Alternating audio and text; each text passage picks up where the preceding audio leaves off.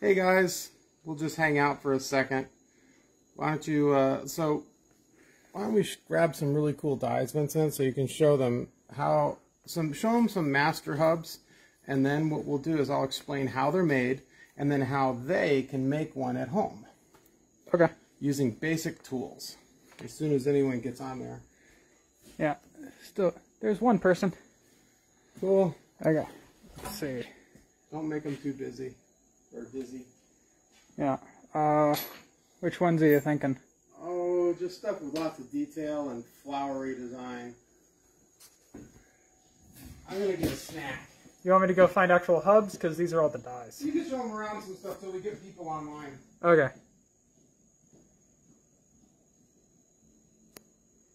Hello, John. We're gonna be doing gonna show some people how some dies are made. So we'll be doing more than just stamping.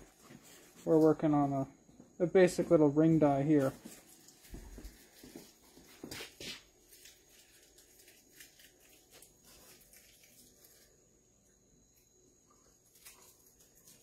I'll try and find, yeah, here's some actual raised hubs. Let's just start it. They can catch up. Or they can rewatch it when we're finished. Mm-hmm.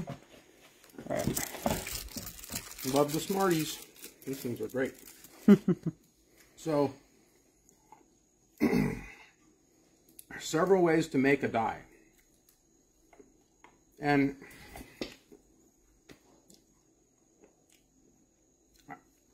I'm going to show you how to make one. You know, simple stuff that you can make right at your bench with just hand tools. You don't need giant presses or milling machines. When they made a lot of these tools initially, they didn't have those kind of machines. And they pretty much just sat down at a bench with chasing tools, hammers, files, and chisels. And they didn't make hubs. I see everyone trying to buy, you know, it's funny. If you go to an auction of jewelry equipment back east, people will pay real money for dies. The hubs, the male die, the one that everyone seems to be chasing all over the place. Where's a hub? So this is a hub. Let me grab something useful. Like a ring. So let's get a couple of ring hubs. Let's go sit down. If you are out hunting down stuff on the internet trying to buy old stuff, hubs are the last thing you would want to buy. Because in order to use this, you need an entire machine shop. That is honestly why they're all over the place, because they're the least desirable item. What everybody wants, and what you see people pay big money for at auctions, are the female dies. What they want is a complete tool. They want the trim tools, the blanking tools, and the impression die. And then you don't ever need this again. This is never needed again. But these end up just sitting in drawers, and the only reason we're using them is because buying dies was incredibly expensive, and they're hard to come by, where these were readily available and inexpensive. So we would do this, but most people don't have the ability to actually use these, because I see people spending a fortune on them, and then they send them to me. And it's kind of crazy, because then, you know, and we're really cheap for sinking stuff like this. But anyway, I'm going to show you how to make your own die. And when they make a tool like this, a lot of times, the early stuff, it was done by hand, just like what you're about to see. And it's not difficult. It doesn't require any major amount of skill. I mean, obviously, if you want to carve snakes and birds, that's a little more complex. But we're going to make a bale here. So this is a bale. And imagine it laid out flat, and then you fold it in half, and that's how you get your bale. So what we're going to do is we're going to trace a border around the edge, of this, and then we'll put a little spot here where we'll set a stone. So what I do is we're going to actually hammer this in. You could use a ball burr, so we'll try a few different methods as we go around this tool to make this. But all I have here is just a piece of steel, nothing fancy. You can literally use an old burr, just grind it to shape, and I'll show you how to do that. So, but let's start with a little bit of chasing first. So, this is how you do it. Grab a hammer, have something nice and sturdy. You don't need any special fancy engraving balls. You could do this on your stump. If you had a stump, or even if you just had a 4x4, a big block of wood, that would work. And all I'm going to do, I've shaped this tool using my disc sander and a rubber wheel. It's already hardened steel. So here we go. And you want to make it very small, because that way you don't need a giant hammer. So you're just going to, I basically have drawn on here, and I'm going to go along here with my hammer and just hammer it in.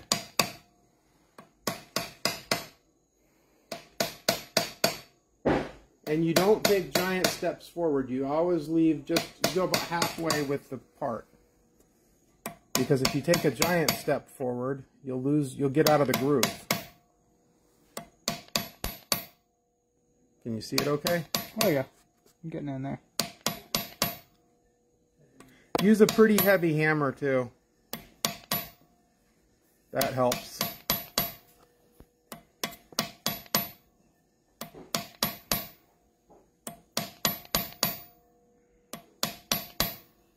So if you wanted to just do a big piece full of texture, you could do that too. But you could literally, this is the same skills as, it's basically, this is repoussé. It's called chasing.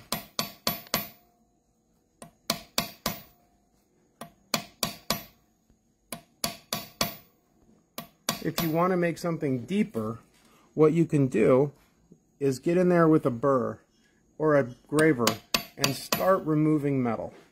Right now, we're just hammering metal down. And this is really an easy thing to do. This is very easy for people to do. You can get more advanced as you practice. But when you want to make a die, you're essentially just working in reverse, which sounds difficult, but it's not nearly as difficult as making a hub. Because to make a hub, you're going to have to make a die anyway, because you'll be working back and forth between the two. To make a die, we're just going right in here.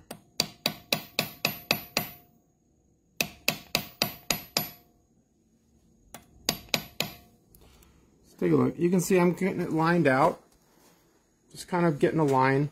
And then what I'm going to do is I'll go in there. Let's go after it with a ball burr to get it a little deeper and kind of just remove the metal. Let's go do that. Anybody watching yet? 43 people. Oh, wow. So, there's a few ways of doing it. We can remove metal with a graver. And so I'm going to do that first. And I'm not going to put it in any sort of vise, so it'll be a little awkward, because I know most of you are not going to have an engraving ball. And you don't need all, I mean, it would be nice to have a diamond hone and a lap and all this stuff to make your engravers perfect. But I've never used any of that stuff. I just use my sanding disc. So I'm going to start calling you Scooter. yeah, I just roll around in this chair. So here we've got we've sharpened our graver. And then you can kind of, that'll deburr it. You can see where I was just jam my gravers into my bench to kind of takes the burrs off of them.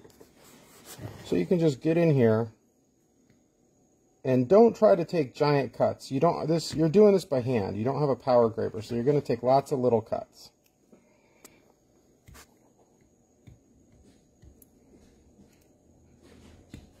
And remember, you're going to have this thing forever, so you don't need to rush it. It's not a speed contest. Just take little cuts. The temptation is to just try to dig in really deep. Watch this. Let's go after it with the power graver. And this is what's really revolutionized the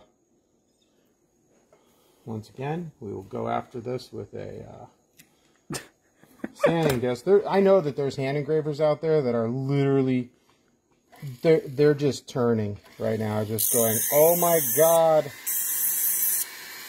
he is a savage.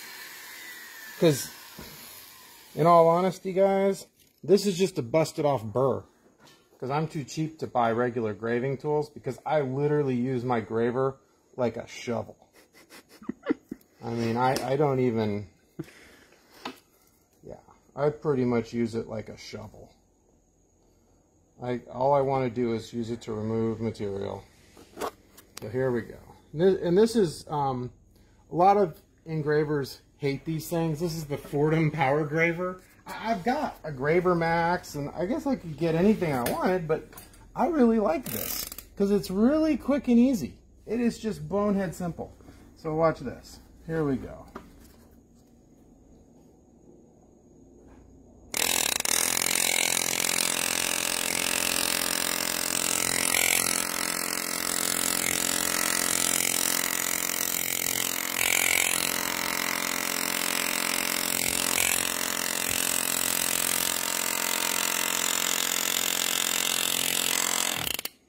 Check that out. Pretty sweet, huh?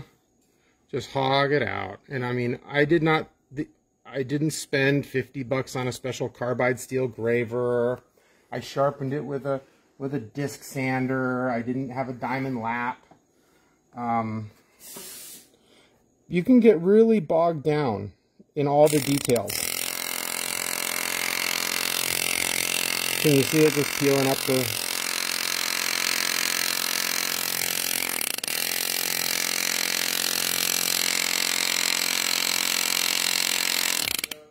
Notice we're just peeling up a chunk. I'm just holding it with my bare hands. I actually do have an engraving ball, but I really just prefer to hold it.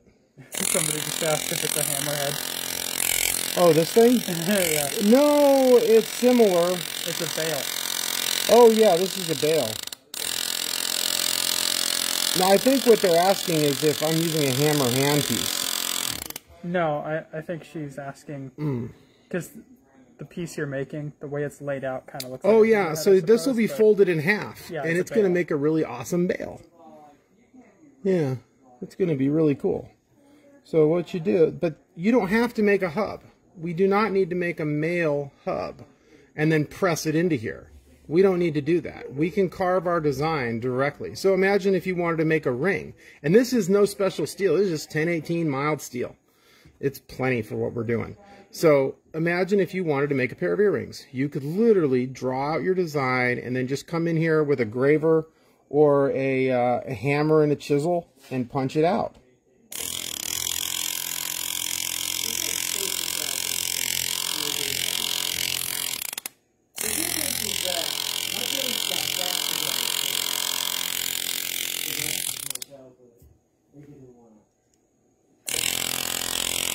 So we'll go a little bit deeper here. I mean, the graver really is a great way to do it. If you can afford one of these, this is the cheapest system going. I think this is, it's under $500 for this machine. And it's got a little controller here, a little speed control. But if you can't afford that, just use a regular graver. These are cheap. These are like 10 bucks. And you could just go at it. And you just push it. Just use a push graver. And if this causes you problems, you can actually use a hammer and chisel. And that is really, this is how Ron Landis and Steve Adams made these. These are pretty sweet. So what you would do, you hold them like this, and you just tap, tap, tap, and use a hammer and cut it deep. And these are great. I use these things a lot. And then let me show you some of these other, these are called die sinker files or riffler files. So let's say you're trying to get into a little area. Check this out. You can go right in and you just start filing. So depending on what you're trying to do, there's literally a file for everything. But you can just start working them out, and you can get a nice straight line and get a nice pattern going.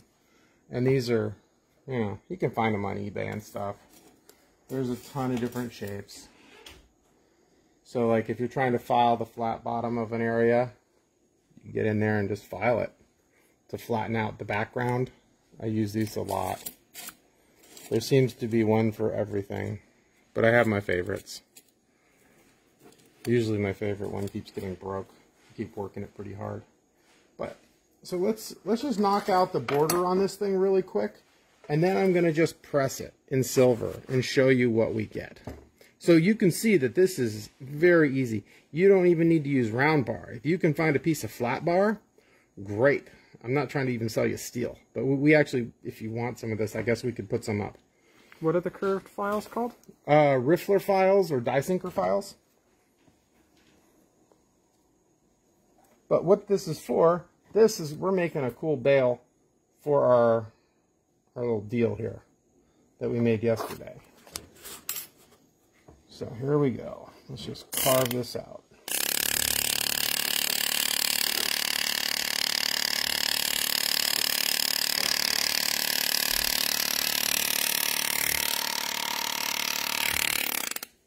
You can go online and YouTube and stuff, and there's engravers who are like amazing.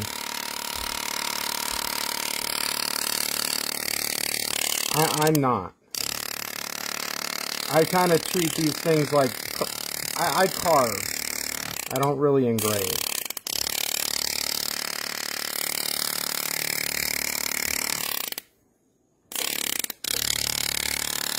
You gotta just let the machine do the work.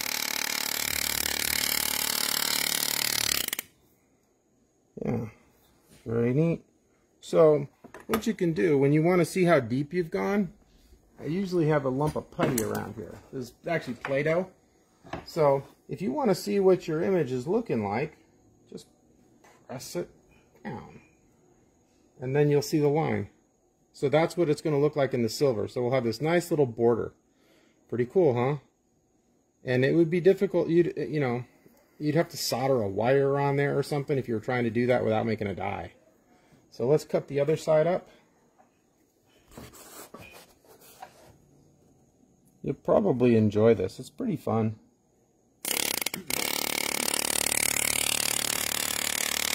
If you get into engraving, you're going to have, there's a whole bunch of people who will tell you all sorts of things that you need to buy a GRS system. You need to buy, all these really expensive graver systems. But when you're just learning, it doesn't really, honestly, I don't think it matters.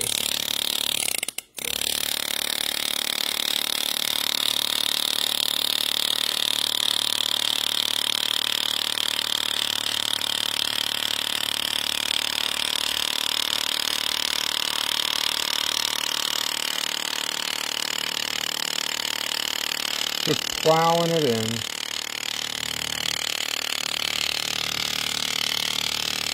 And if you, let me show you something. The higher up the angle, the deeper the cutter digs in, the lower the angle. Like if I come across like this, you get a shallower cut. If you go real high, you're going to dig in deep, and you can hear the machine starting to struggle. But that's why it's better to just take a couple cuts. See? Now we're really flying.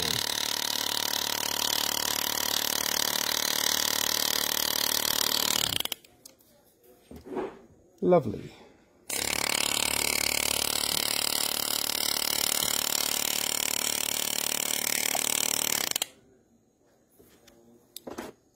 Pretty neat. And so then you can also go back in there with your chasing tool. I mean, this is truly one of my favorite ways of doing it. But what you can do, like let's say you want to put a flower or carve a flower or something, that's when your chasing tools are really going to come in handy. More so than this. This cuts lines. A chasing tool is going to kind of, that can give you your contours and your curves, and where this can't. I use this for cutting lines. Let me show you another thing. That don't be afraid to break out your Fordham and just go barbarian on it. I mean, I grab whatever's handy. I've been known to use angle grinders on my dies to get things going. So just grab whatever and start carving. So here we go. I want this to be really deep.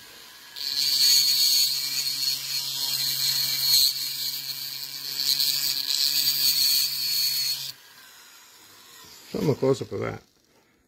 This goes really quick. This is easy too.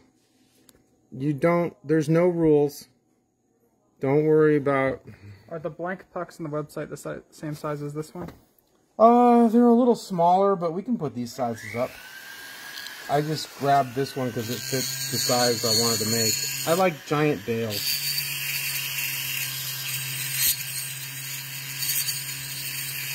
And honestly, this isn't any special steel. Yeah, I was going to say, you don't need to buy steel from us. You can just get this anywhere. And it doesn't need to be round either.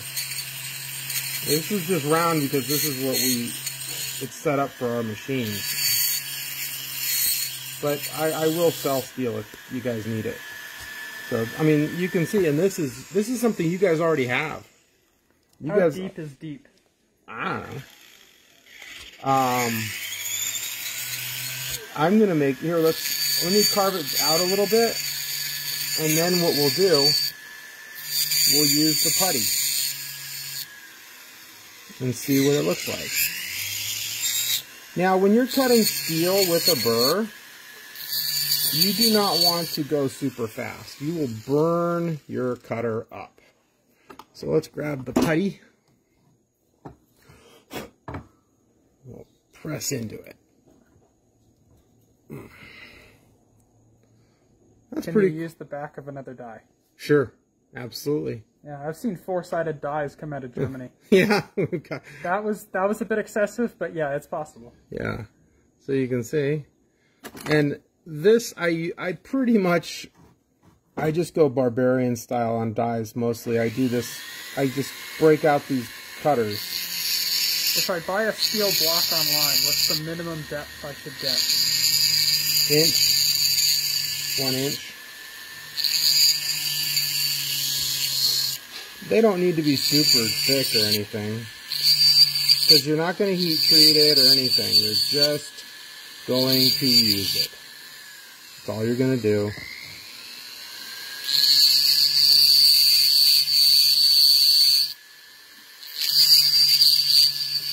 A die like this, you could probably press it 1,000 times without ever wearing out your design.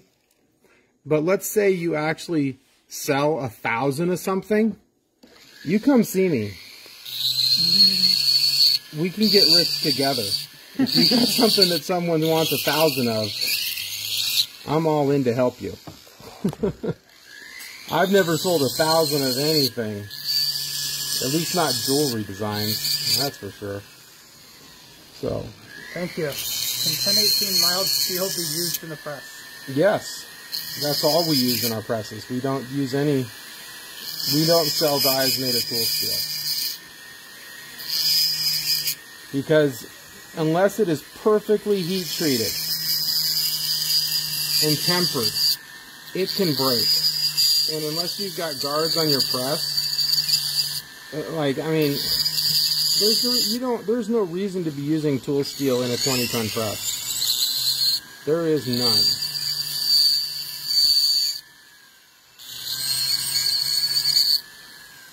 Tool steel is really for high production. And if you're buying stuff from me, you probably aren't doing high production. Can you use a hammer with a die? Yeah. Yeah. Yep. So you can it's difficult depending on what the die is. It's possible. It is possible. It's not easy. If you hate your shoulder. Yeah. If you hate your silver, yeah. Your shoulder. Oh, if you hate your shoulder, yes. So, you can see I've got only a few minutes in this thing so far, and it looks pretty good. So we're gonna, once you get a nice little groove going,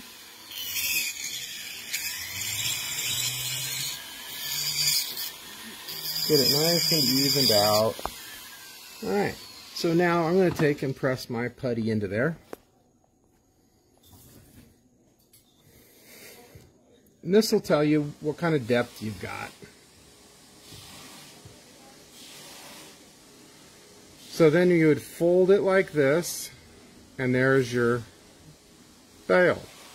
So next thing we're going to do is I want to put a place for a stone. Oops, sorry. No worries. So let me get my flex shaft here.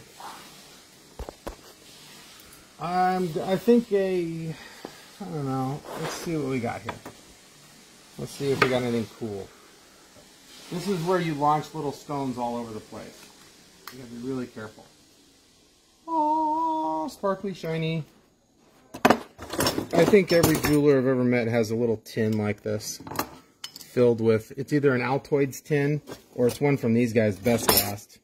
So then you grab your tweezers, and this is where you fumble around looking for something. So, like, let's say I wanted to make a square sapphire in this. Boom.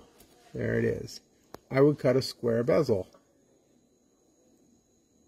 right into it. That's a little challenging for today. I don't feel like doing that. So what we're going to do is we're going to find How something. deep are you thinking of carving this? To set it.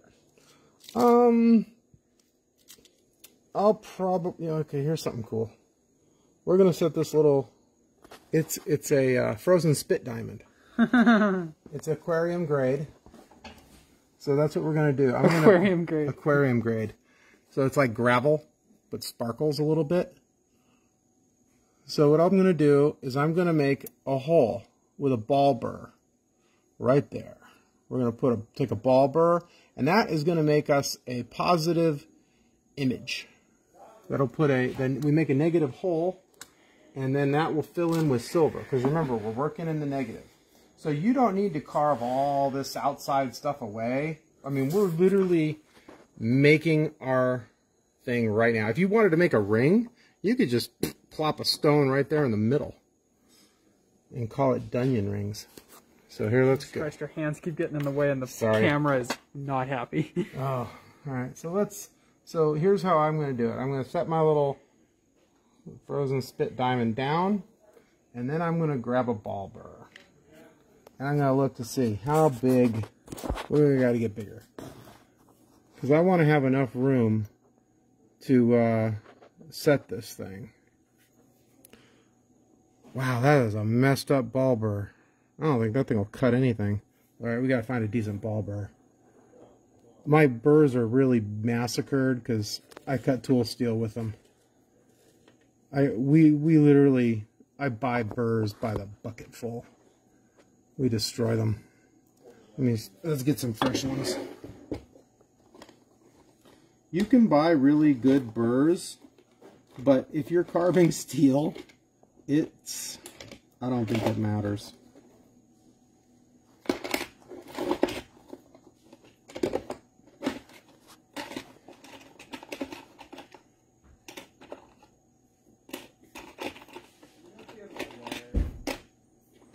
Oh boy, I don't have a decent burr. So check these out. These are kind of cool.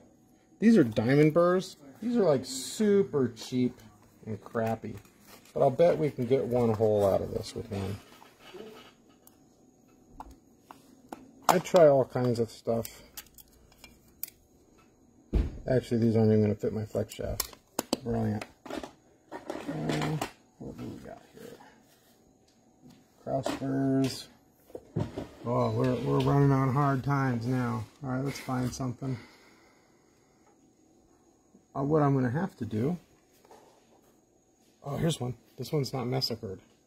What brand do you use to cut steel? I use Bush burs. They're the cheapest burs. They're right there with, oh, here's a good one. Here they are. They come in little packs like this. Nothing fancy. I buy them in a 5-pack. Oh, and I also buy Panther. They're all made in Germany. I found these ones from Stuller. They're a big jewelry tools distributor. They sell mountings and findings. But they had a sale on these ones called Panther. And they were like $1 a piece. Like something like this would be like $1.50. So that's pretty awesome. So that's what we're going to do. We're going right after this thing. I'll set my little diamond up there. I'm eyeballing it. We're not going to agonize. I'm going to put my...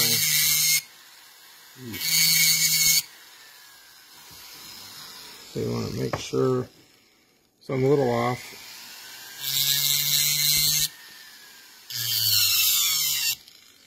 It definitely does not hurt things to use some of this stuff.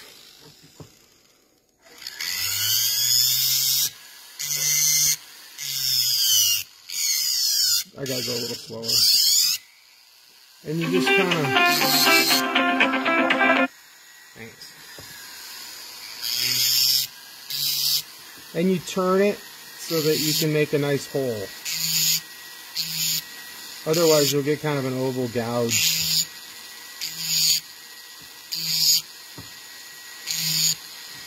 Hit it with a little more burr lube.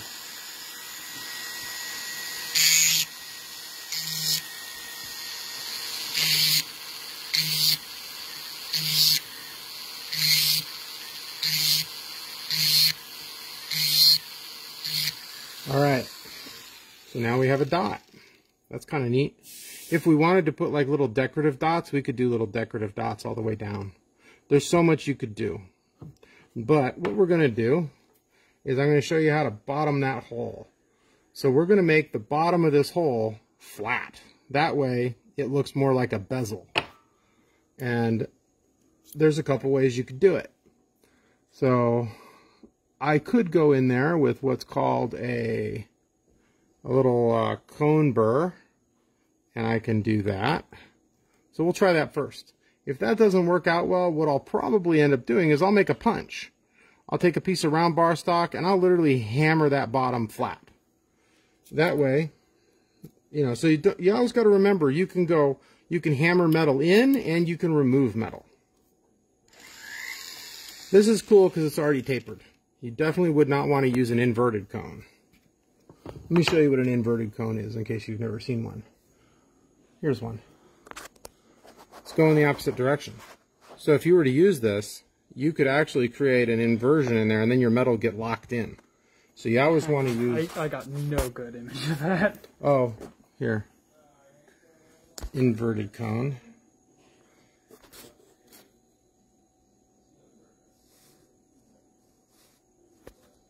Here we are. Okay. Yeah. The camera's being finicky today. Really? Alright, here we go.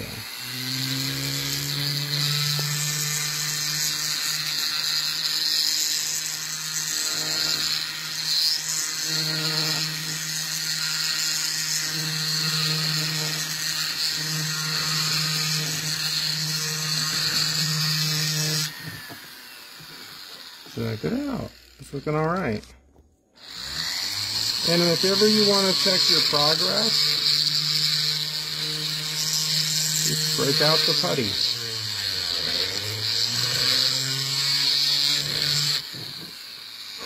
There we go.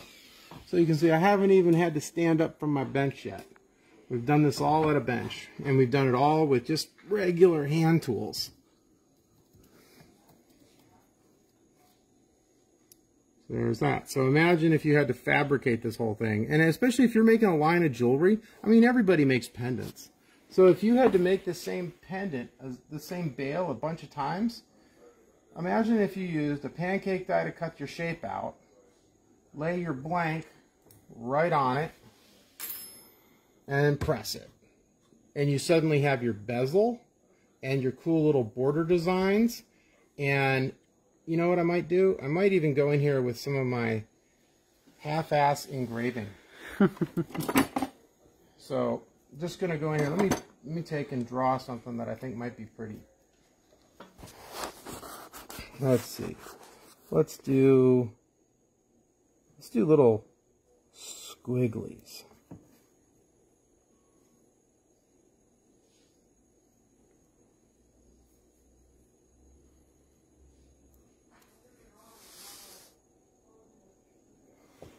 So that's what I'm going to do.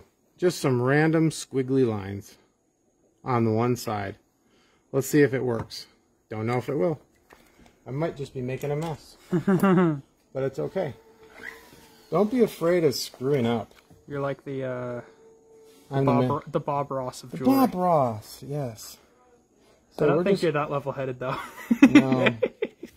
No. Alright. I got so many foot pedals under here. Here we go. Do you ever use oil to keep the burr lubricated? I use wax, but if you want to use oil, you totally can.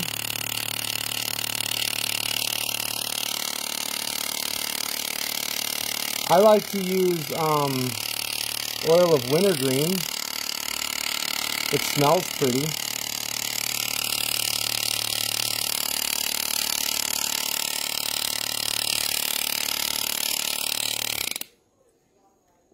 Neat. Got a wavy line. That turned out pretty good. Yeah, and you can see I'm not agonizing over this. We're just playing around.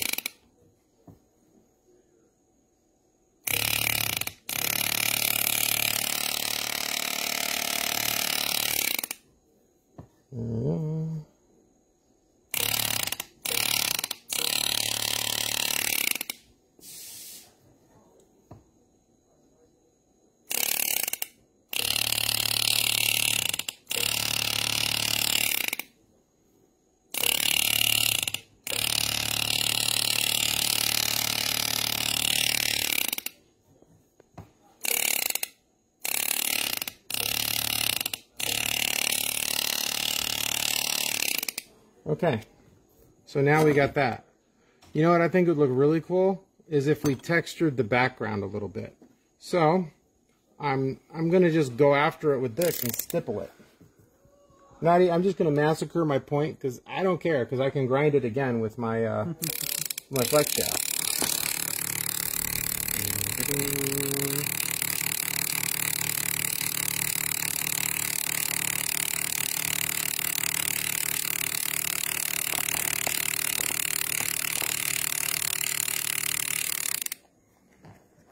Cool, huh? Go ahead and get this side now.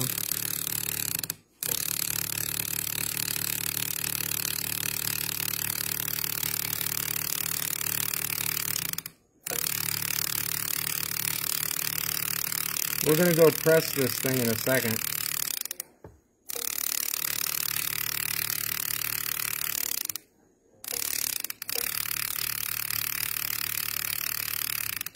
I hope some of you guys give this a try.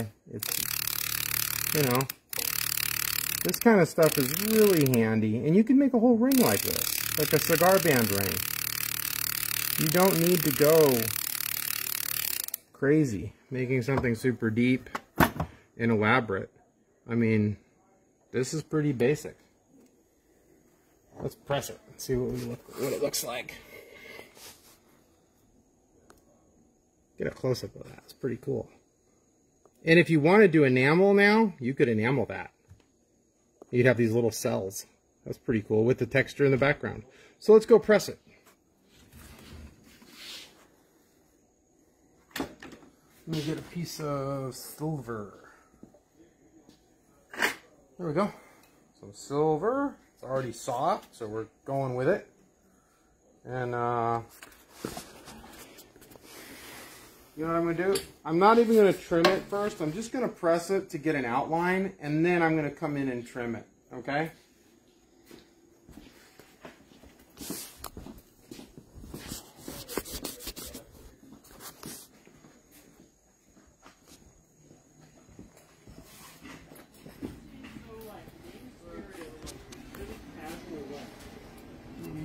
bar press? Or do we use something? We got that working again. You know, it's pretty funny. So, I always make fun of engineers because they're so meticulous. They measure stuff and they think about things. And one of my good friends, Mitch, he's an engineer, so I taunt him endlessly about it. He actually fixed it. I was ready to do what's called the electrical ectomy, where I gut it. I pull all the parts off of it that prevent it from functioning, and then I just put simple switches and valves on it. And Mitch actually went in there, and look at this. It's freaking crazy in here. This is where you just lose your mind. All those switches. So he went in there, and he diagnosed the problem. And he ordered the parts. He actually was able to find the parts because, you know, he's an electrical engineer, and I'm very grateful that he works for us because this machine should be thanking Mitch because it's already broken on me 3 times, and every time a friend of mine who's an engineer has stepped in to save it. But I was like ready. This thing was getting the axe, but he fixed it. So let's.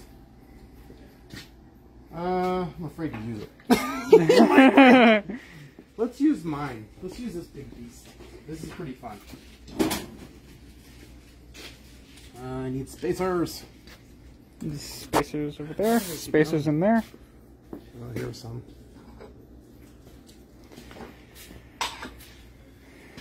Alright. I'm going to just use a piece of urethane on this just so that we can make it happen. And I'm not going to go very hard on this thing because otherwise we would push completely through. But here we go. Let's take all this off the top of the motor.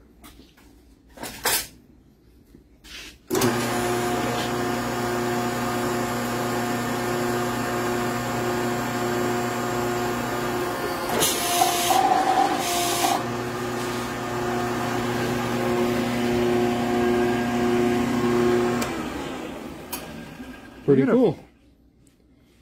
So let's go in the other room and look at what we did. We'll look at it closely. If we were using this, I would have had to have trimmed it and stuff, but I didn't think you guys wanted to watch me trim a piece, so we just plowed it. Oh, did you grab the puck? Oh, good. I'm always one step ahead of you.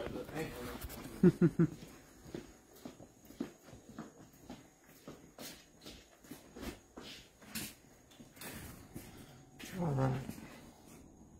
Yeah, that looks really cool. So what I'm going to do, here, get a really good close-up. You guys see it? And those are just hand-engraved lines. And you saw we didn't really spend a lot of time agonizing. This is the height we got. So let me trim this thing out. The reason we used this thin of a piece of metal is because it was laying here. It just was lucky. I had a piece of silver ready. So this is probably, it's pretty thin. 20, maybe 22 gauge probably. Alright. So then what I'm going to do is we're going to bend it into a bale. I'm actually kind of curious to see how this is done. Oh, really? Oh, yeah. The excitement. Yeah, that's so barbarian. I'm setting bad examples for people. Let's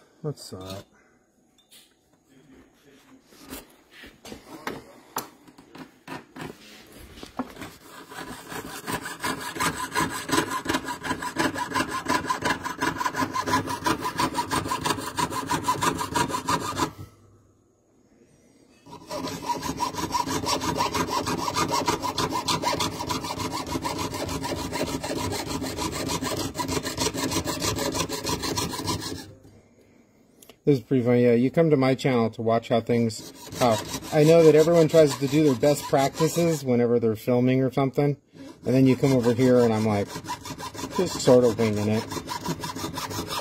A couple of people seem to want to buy this design from you. No, you get to make it. It's very simple.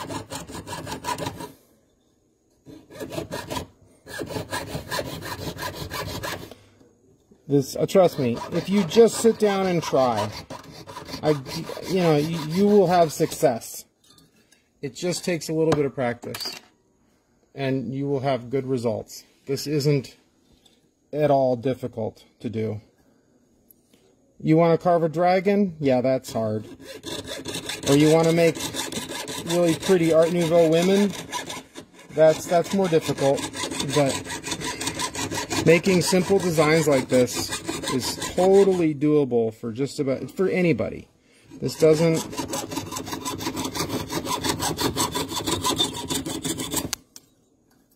If I told you how all those Art Nouveau women and really pretty dragons are made, it'd be like telling you that Santa Claus isn't real. You'd be like, oh, and there wouldn't be that sense of awe and amazement.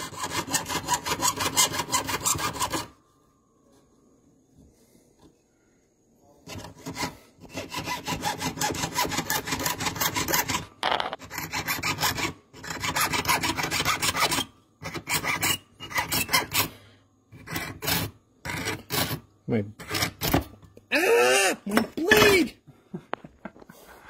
That was my blade screaming in agony. That's like the third blade this week. You gotta... Just bragging. You gotta get on it. I gotta get my skills up. So now we'll just... mix it better.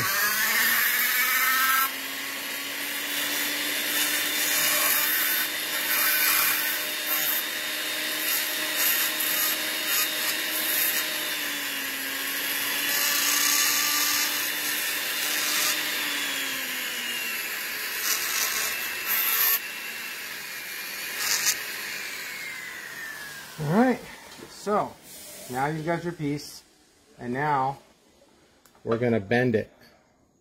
So there's a couple ways of doing it. Is it ring mandrel time? No, it'd be helpful, but... Right here? No, I got these little tiny ring mandrels, but they're like lost. Ooh, I think I know where it's at. You guys can peek in my drawer. Just lots of files.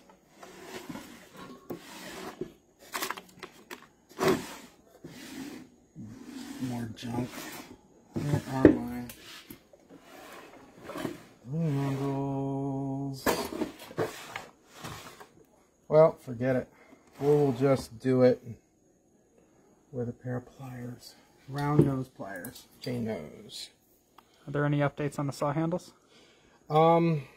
I don't know. They should be done this week, but as Vincent knows, he went over there with me to the, we call it the tomato farm, because everybody there is pretty much burnt red from muriatic acid. It's hard to know. You know, the plating company is where dreams go to die. So there we go. So I just kind of bent it.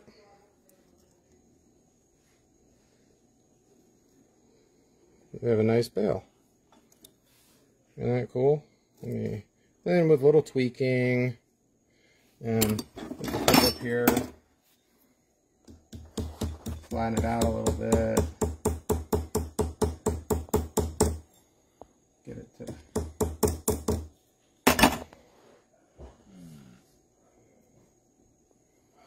Oh, that looks pretty good. What do you think, guys? Let's pop that diamond in there. Let me show you how to do that. Might be a little bit thin metal for that, but I'll do that tomorrow. We'll do one with thicker metal. And then here's your side. And you can see, this didn't take us, how long have we been at this, Vincent? Not too long. Half an hour. Yeah, half an hour. Where's our die? Oh, here's our die. So, for half an hour, this is what it took me, half an hour to just whip this up. And then I could use this bale for the rest of my life. I could make a dozen, you could put bunches of them on here. And then you're good to go. So is Friday stone setting day? I guess so. We will do it. I will... There's a lot of people saying, I want to see you flush set a stone. Okay, so you know what I'll do? I'm going to actually make a bezel for flush setting. I will make a bezel using a block of steel so that you can make your own bezels. So imagine this. You take a ball burr and you bore 10 different size holes in this. And then you can take a silver shot, hammer it in to those holes, and it would make you a bezel.